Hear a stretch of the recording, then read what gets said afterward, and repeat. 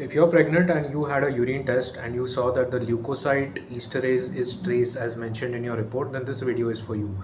When you are pregnant, leukocytes are basically white pus cells. These are white blood cells which are normally present in the blood, and they're also present in our urine in very small amounts, even normally.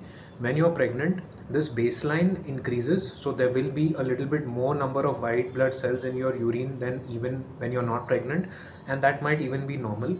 But you should know that when you're pregnant, the risk of an infection in the urine is around 8% more. So what trace means basically is that the level is just above normal. It's a little bit borderline, but it may not be anything to worry about. At this stage, you may not need to do anything other than just repeating the urine test. One of the things that have to be noted is that you have to be certain you don't have a group B streptococcal bacterial infection. These are a type of bacteria that are pretty dangerous if they infect your urine. So please talk to your doctor about that. Other than that, there's nothing.